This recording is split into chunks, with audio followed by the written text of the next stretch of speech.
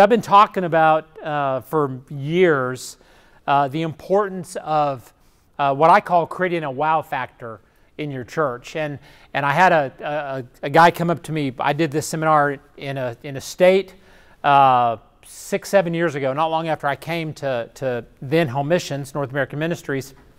And I went to this particular state, and I did this seminar, or the old version of it. I had to create a wow factor.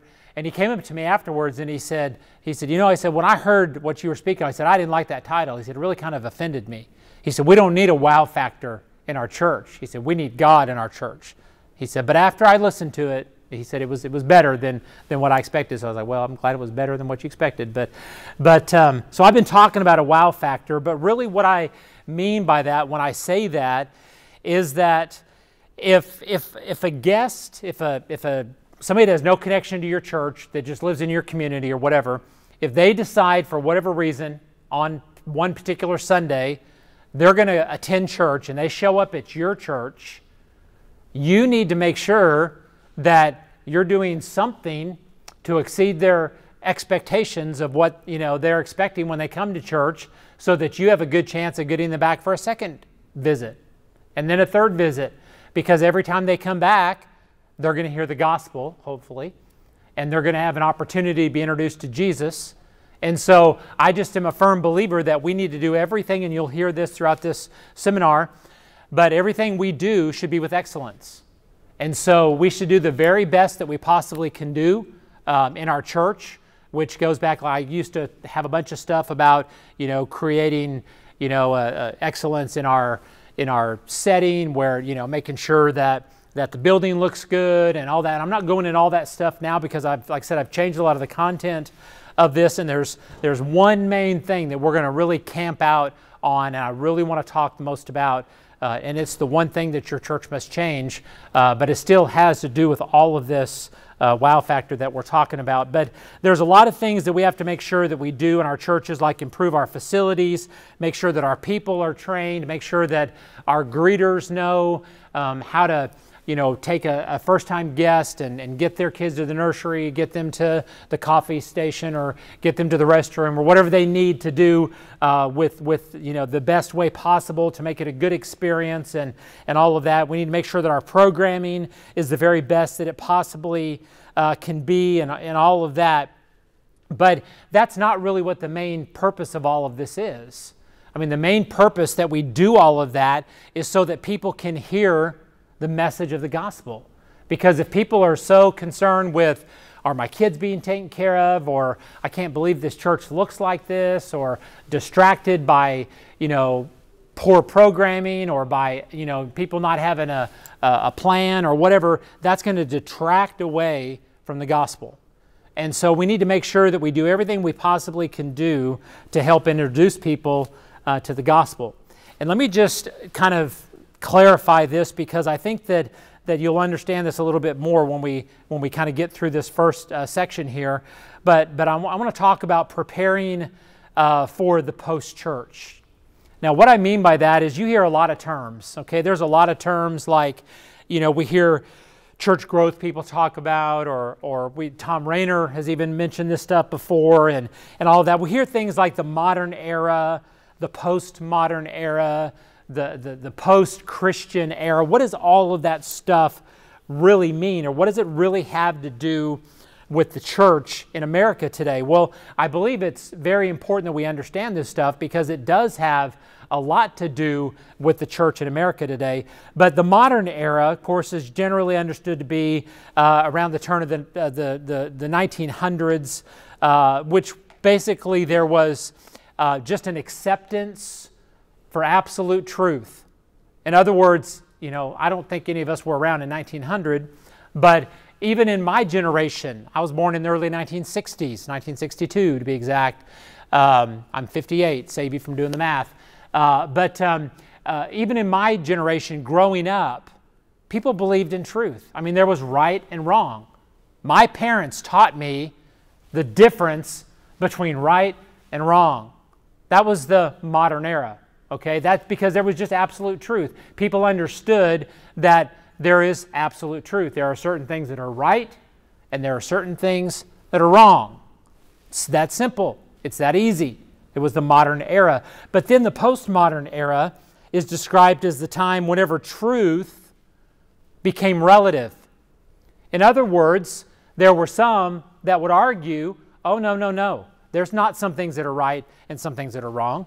Now, something that may be right for you may be wrong for me, or something that's wrong for me, right for me, might be wrong for you. And so we got into that in the postmodern era, right? As long as I'm not hurting anyone else, I can do whatever I want to do. And so that's postmodern thinking. And so I put that in the context of the gospel for just a moment, and let's think about how do we deal with those two separate issues when it comes to dealing with the spiritual issues that people have in their lives. Okay? So if a person believes in absolute truth, then it means something to say, thus saith the Lord, this is right, this is wrong, compared to someone who doesn't believe in absolute truth, and thus saith the Lord just means God's narrow-minded and mean and judgmental. Okay, you following me? This is important stuff, and we're going to break all this down a little bit as we talk about this. No one really knows when the shift was made from the modern to the postmodern era, but we definitely know today we are living in a postmodern era because there is no acceptance anymore of absolute truth. In the modern era, there were a basic understanding and tolerance for religion, for the church, for authority. You look at the news, it doesn't take 2 minutes to watch the news today to realize we have no respect for authority. That's gone. There's no respect for religion, whatever religion it might be. I mean, obviously I'm a Christian, so I'm going to say the Bible. But for whatever it is, there's no acceptance of anything that makes somebody choose a path. They want all these different options. Okay, that's the postmodern era. Now, all this is important, so just hang with me for a couple minutes. We're going to get there in just a minute. And so today, there's no tolerance for the church, religious things, the Bible. All of that is gone. In fact, 48% of Americans qualify as post-church, which means they know about Christianity, but they just choose not to participate in any form. That's half. Okay? So there's still enough of it around, the influence around, people know it, but they just choose not to be involved in it. So people have changed, and I believe that is something that we have to realize and understand in our approach to how we do ministry today. And there's one thing that I believe that every church has to change if we are going to reach a post-modern, post-Christian culture that we are called to serve and that we are called to minister to and that we are called to win through the gospel. There's one thing that we must do. Are you ready? Have I built it up enough? It's like, okay, we're going to go to commercial break now. No, I'm just kidding.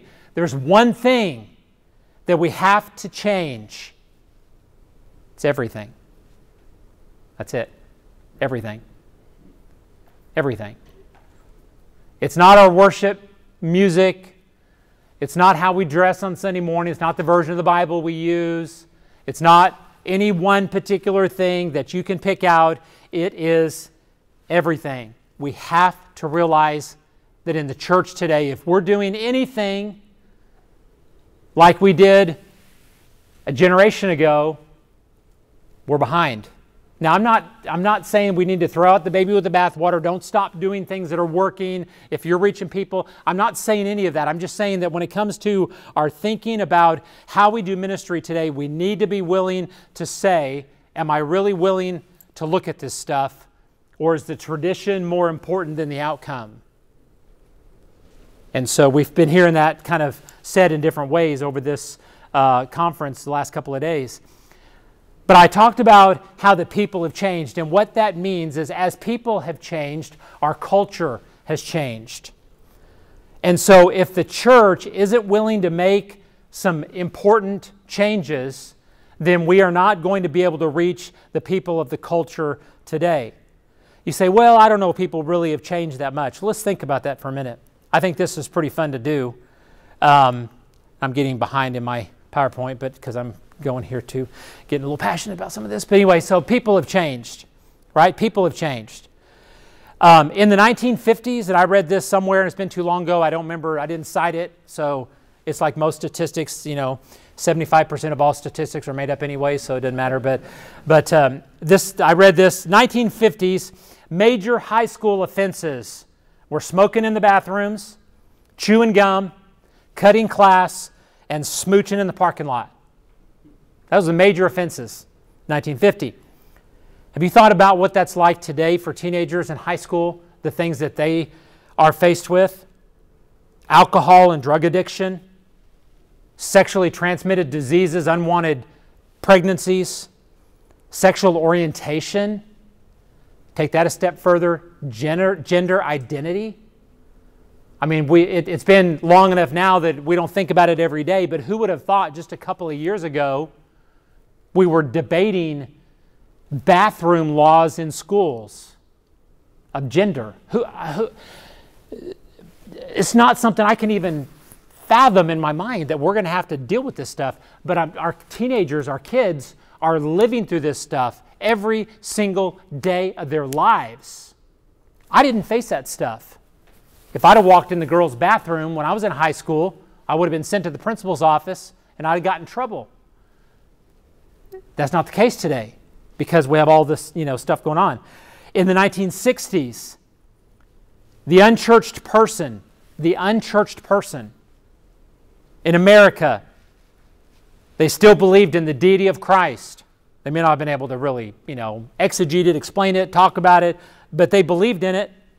They believed in absolute truth. Their parents taught them the difference between right and wrong. In the 1960s, even unchurched people in America trusted the Bible. They had a positive image of the church and the pastor. They had a basic knowledge of biblical stories and narratives. And I've told this story many, many, many times across this country when I've spoken at all different kinds of events. But I was visiting with a young lady in her 20s just a few years ago. She was from central southern Illinois. Grew up there her whole life. And I was talking to her I was witnessing to her, and I said something about her church background. I asked her if she grew up in church, and she said no. And I said, well, did you have a church that you kind of called a home church or whatever? She said no. She said, in fact, I can probably count on one hand the number of times I've ever been inside of a church in my life. She's a girl in her 20s, grew up in central Illinois in the United States of America. And the place isn't important, but it is important because it could be anywhere in America that this story could come from. And so then after I talked to her for a little while, I found out that she had gone to the very few times that she'd been to church her entire life was with her grandmother, who was a Jehovah's Witness. And so this young lady in central Illinois in the United States of America in her 20s had never one time been to an evangelical Bible-believing, Bible-teaching church. Never once. She'd never heard the gospel. And panic came over me. I still remember this feeling because I thought, what in the world do I say to her? It's not the two diagnostic questions I learned when I was trained in Evangelism Explosion in the 1980s. Those questions didn't work. It didn't matter if she thought she was going to go to heaven or what God would say if he was to ask her, why should I let you in heaven? She didn't know. People have changed. People are so different that we have to realize and understand that they don't believe these things. There is no trustworthiness of the Bible. There's no positive image of the church. Man, we can amen that, right? I mean, we hear most of the stuff we hear about the church in the media and the news today is bad. There's not even a basic belief in right or wrong. And so how in the world do we deal with this today? That's why I say everything has to change. Here's a slide, and I wish you could see this better. And I apologize. I didn't realize it was going to be this large of a room, this small of a screen. Or I would have printed this off for you or something. But in the 1970s, there was a a guy that developed this Engel scale of evangelism, or Engel scales steps to Christ. And if you can Google Engel, E-N-G-E-L scale, Engel scale of evangelism, and you can pull this up. But I want to just talk about this for a few minutes, because it's very important for us to realize and understand. And I know you can't see this very well, but basically there's a line graph or a step graph here. And 0 on this Engel scale of evangelism is the decision to follow or trust Christ. Okay, the decision is, so that's where 0 is.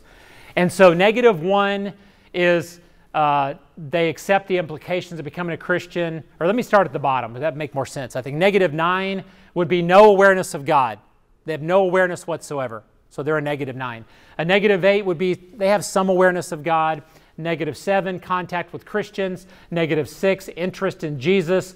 -5, investigating Jesus. -4, grasp truth about Jesus. -3, understanding implications of truth about Jesus. -2, acceptance of Christian truth. -1, accept the implications of becoming a Christian. And then 0 is where they trust Christ. It's a decision to surrender. Then you start on the positive side of the scale, gain confidence in their decision, experience life change, learn basics of faith, learn disciplines, share with others, ongoing growth. Okay, so you understand kind of the separation. So let me just ask you some questions about this that I want us to really think about when it comes to how we present the gospel, how we talk to people today about salvation, about faith in Christ. In the 1960s or in the 1950s, where would people start out on this scale? I think they would start out somewhere probably -2 or 3. Probably. In 1950s, 1960s, and that's relative. It could be, I know it could vary, but let's just say -2 or 3. So if you are approaching someone about the gospel and they are at a -2 or a -3, your conversation is going to be completely different than if they're a -9 or if they're a -8. I mean, in America, they're going to have some awareness of God probably, so they're going to be around a -8 or a -7 where they have contact with Christians, but an interest in Jesus? What do we hear all the time? We are living in a very spiritual time. People are interested in spiritual things. Well, what does that mean? Spiritual things could be the occult. It could be, exercise, yoga, and meditation. I mean, it could be so many different things. It doesn't mean that they're interested in Jesus. Okay, don't let that confuse you. And so the conversation that you would have with a person that's a -6 or 7 is totally different than the conversation that you would have with someone who's a -2 or -3. Okay, I think you understand my point. I'm not going to belabor that. And so that goes back to what I mentioned to you a moment ago. I was trained in evangelism starting in college, my days back at Hillsdale in 1980 when I first went to college in Oklahoma. And we had Evangelism Explosion class there. We used James Kennedy's book, Evangelism Explosion. I went on staff at Grace Free Baptist Church in Oklahoma City, where I taught evangelism classes. So I was the leader of our evangelism program. We had the evangelism program that we used, EE, and we did the training. And we had, Tuesday nights, we had everybody come together. We'd do all the homework. We'd do all the memorization. We'd do all the programs, 16 weeks. And we would go out and we would witness to people. We'd do, the cold turkey, knocking on doors. We'd go to the mall. We'd go to a park. We'd go to wherever we could go and find people. And we just ask the 2 diagnostic questions. We'd present the gospel if they'd let us. We'd ask them to surrender to Christ. We'd do the immediate follow-up. Does any of this sound familiar to anybody? You all know Evangelism Explosion? And it's great stuff. I still use Grace, Man, God, Christ, Faith. I still use that today. It's a good outline. But the thing is you talk about grace to somebody differently if they're a -2 than if they're a -7. You talk about God in a different way to someone who's a -2 than if they're a -7. You talk about man or about faith or whatever. And so it's so different. So that's why I say, what's the one thing your church has to change? It's everything. It's how we do everything in our church. It starts out with the way we do evangelism.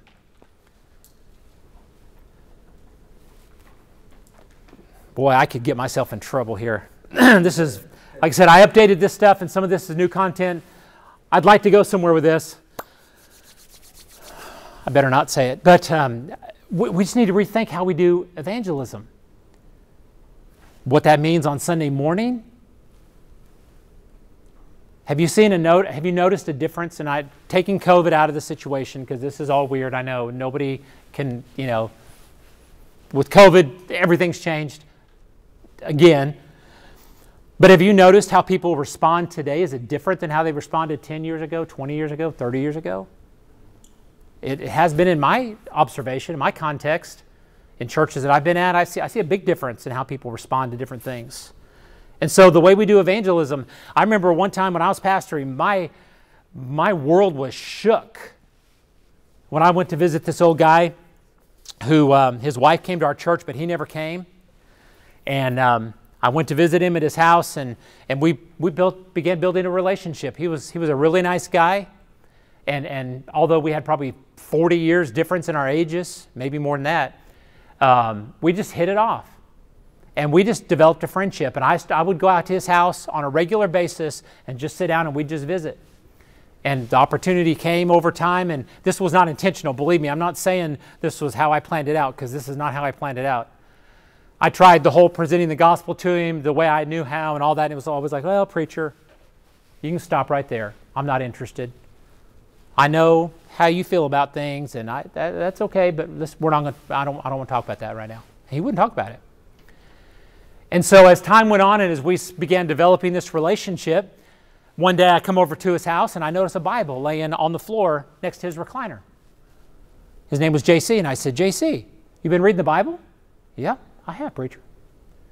He said, ever since I asked Jesus to come into my heart, I thought it was pretty important for me to read the Bible. I said, whoa, wait a minute, hold it, back up.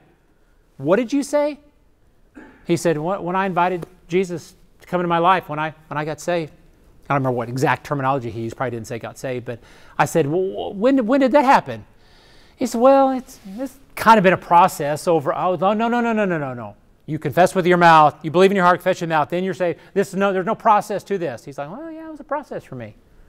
I had to really kind of understand. And so, we went into this lengthy discussion, and it rocked my whole theological world, because I do still believe that you confess with your mouth and you're saved. I believe that. Believe in your heart, confess with your mouth. It's an act. I get that. But for JC, and for a lot of people in our culture today, evangelism is more of a process than it is an event. Now, don't throw tomatoes. You understand? I clarified that, what I mean by that.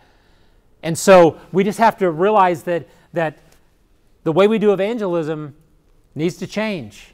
We can't just depend on the way we've always done it for the sake of that's the way we've always done it and that's the way we're going to continue to do it, whether it's working or not. And I think the greatest test is to ask yourself, how many people have we seen come to Christ in the last year, 2 years, 5 years? If that number is 0 or very few, maybe you need to look at how you're doing evangelism. Maybe we need to change some things when it comes to evangelism. Another big one is the way we disciple. And again, I kind of bragged on Jeff Jones a little bit in his seminar this morning. He did a great seminar on discipleship and about discipleship groups. And I've always been, I felt like discipling people are very important, and I've done different things over the years. I've used the 12 lessons that Home Missions, did years and years ago. I used that for years, and a lot of different things that I've developed myself and others have developed to help disciple people. I used to, when I would have somebody in my church that was a new Christian, I'd go to their home and sit down with them. We'd do Bible study together for 3 or 4 weeks, and then we'd try to get them into Sunday school class. And then later, as the church began to grow and all that, we started doing new things to help develop and disciple people. But today, that is going to be completely different than it was 20 years ago on how we disciple people, because we need to disciple people starting where they are. There may be somebody that puts their faith in Christ, they don't even know the story of Jonah and the whale, or David and Goliath, or any of the children's stories that we take for granted, that we think everybody knows. That 20-something-year-old girl that I mentioned earlier that I was talking to you about from Illinois, part of that conversation was I asked her, I said, so do you know the story of David and Goliath? She said, well, I've heard of it, but I couldn't tell it to you. And I said, Jonah and the whale, or Jonah and the great fish, or the flood? Like, no. Heard of them, but I don't have any idea what they really are. I couldn't tell them to you. And so somebody that's at that point in their life, we have to disciple them completely different than somebody that went to church for years as a child or whatever, but never made a profession of faith. And so we have to, the way we disciple people is going to be completely different.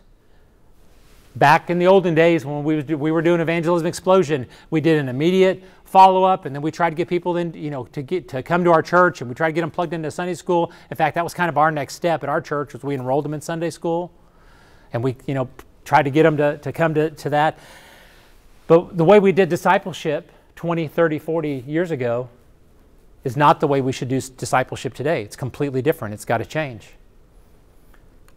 The way we do ministry, in general, the things that were once important in our church may not be important today.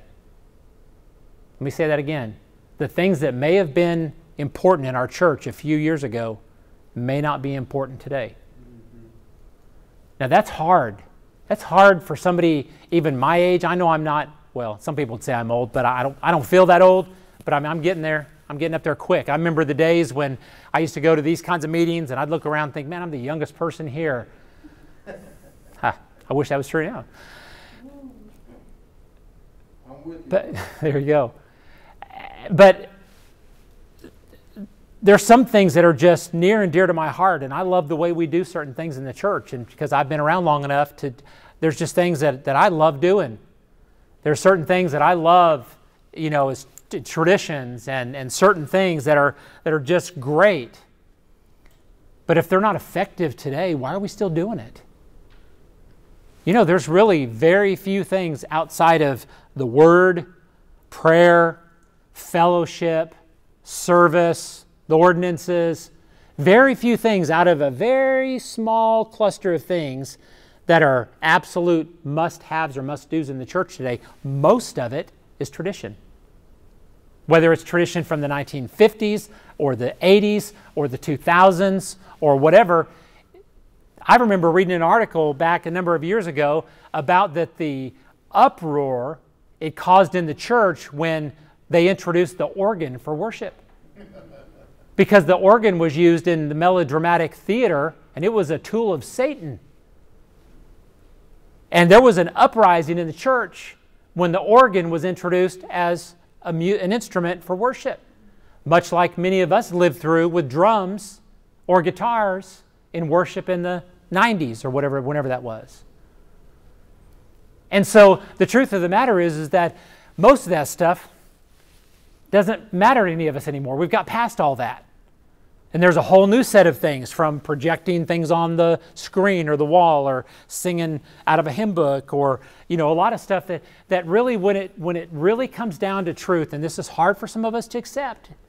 I get it. I'm a child of the 60s. I understand. But most of it, except for those very few things, are preferences and tradition.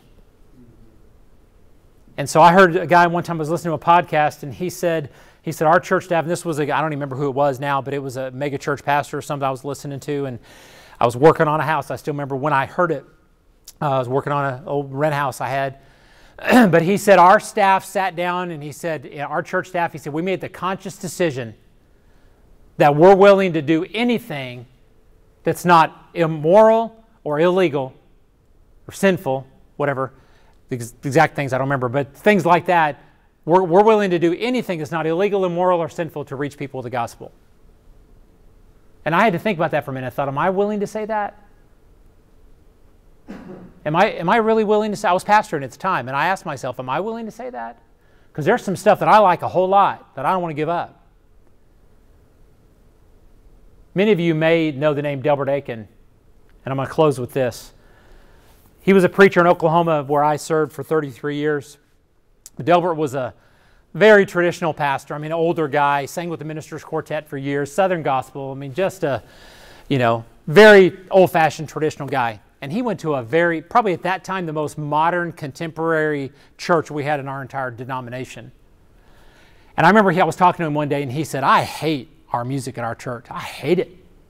He said, they turn the lights down. It's dark in there. They turn up the music. It's so loud. I hate it. And I said, Delbert, I said, why do you stay there? Why do you go to church there? And this is what he said, in my words. I don't remember exactly. I wish I knew exactly what he said because it was way better than I can say it. But he said, because when I'm standing there looking through the dark, he did say that, I remember that. He said, I'm standing there looking through the dark, and I see all those young people and all the people that our church has won to Christ. And I have to remind myself it's not about what I like. It's like, mic drop. That's all you have to say.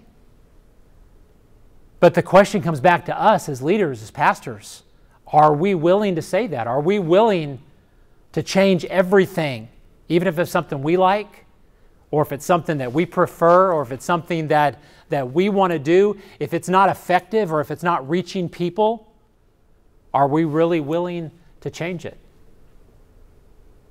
And I think that's the question that we all have to ask ourselves. We have to grapple with, and we have to figure it out. Now, again, I'm not advocating, I'm not saying anything about doing anything that's against your conscience or against, any kind of biblical standard or moral or belief that you have. I'm not, please don't misunderstand in any form that I'm even alluding to that. I'm not. But I'm saying that in our practice of most things in the church that are preference or tradition, if it's not working, we need to change it. Because we're dealing with a different culture of people today that we've never dealt with before. And let me just tell you this and throw a little monkey wrench into this whole thing.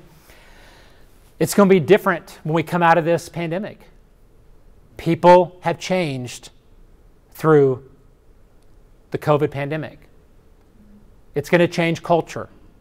And I don't know what that's going to look like yet. None of us do. But I think people have gotten a lot more apathetic. People have gotten a lot more just kind of, complacent in their attitude about going to church. Hey, I kind of like this watching church online thing. I can do it in my pajamas, and I can go get me a bowl of cereal while it's on and nobody knows. And I'm just assuming, because that's some of the things I liked whenever I was, when we were doing ours online. And so we may not ever be back to what it was pre-COVID, and we may have to figure a lot of this stuff out again, but it's all the more to say why this is so important for us to really begin thinking about this now, because what if it is something that is near and dear to your heart, or whatever, if it's tradition or a preference or whatever, we have to be willing to change whatever we can do to reach people with the gospel.